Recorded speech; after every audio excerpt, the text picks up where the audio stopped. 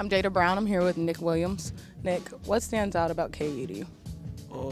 I'd say the thing that stood out to me the most was the coaches. They all seem really energetic. They all seem to love the players, love the organization, and it just seemed like a program I want to be around. What do you think your best asset will be as a player here? I'd say, for me, I play tackle, so I bring quickness, I bring explosiveness, especially when we run blocks, and I say mostly my quickness. As a teammate, what do you think you bring to the table?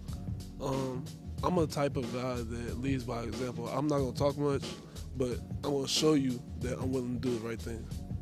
We hope you bring that leadership here. Rock Chalk. Rock Chalk, Jayhawks.